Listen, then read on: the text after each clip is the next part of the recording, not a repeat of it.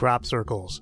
Are they created by aliens in an attempt to communicate with us, or are they made by bored people? Extremely bored people. I'm gonna go with who cares. This video is about making these things in Blender, so let's go. The first thing we need is a symbol. I grabbed this one off of freesvg.com, but you can use anything as long as it's black and white.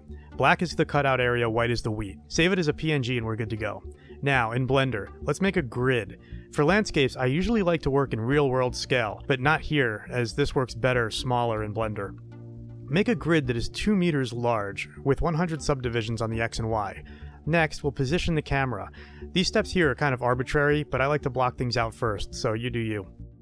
Here, we can turn on Cycle's rendering engine because it looks pretty nice with this. Eevee works well too. Probably, I guess. Let's now give this thing a shader. In the shading workspace, we can add in a wood texture.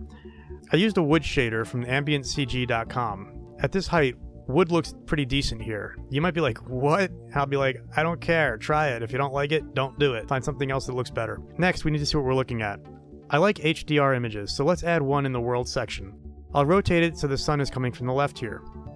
Now we need wheat, because that's what aliens are attracted to.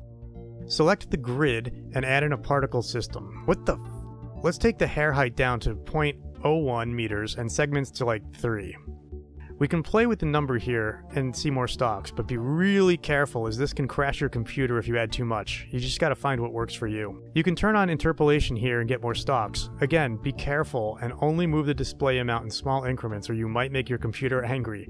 Mine is always angry, that's the trick. Now, the part you've been waiting for, but first hit subscribe. There, I said it. Let's cut out our crop circle.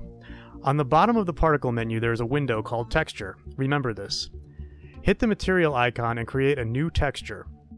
Now, hit open and load in the PNG of whatever crop circle you made, or downloaded, or whatever. That is now a texture in Blender that we can access.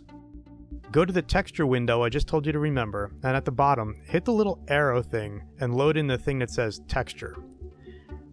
Now, you'll see a tab that says influence. Click that. You're now an I'll stop. Check density. And look at that! You just did what aliens travel trillions of miles to do after figuring out how to travel faster than light. Humans, we're just better. We're not done yet.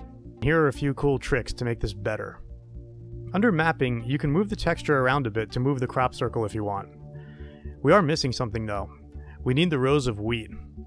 For that, one simple way to do it is just to add black lines on top of your original crop circle image. If you now refresh the texture map, there, you now have rows. To make this look a bit better, we can make the lighting more powerful, and we can also add in a gamma node to the color channel on the shader to play with the wheat color a bit. Let's see what this looks like rendered, because that's where the truth is. Wow, that looks great! Look at those holes. That's the interpolation in this case. To get rid of that, we can switch back to none under children, then add more to the number of particles under emission. Not too bad, but a bit linear and gritty. To fix that, we can go to the Particles menu, turn on Rotation, and under Velocity add a very slight randomization, or you get this. Play with this number until you're happy. Render it, and maybe color correct it, and don't look up. You're still here? It's over. Go home. Go.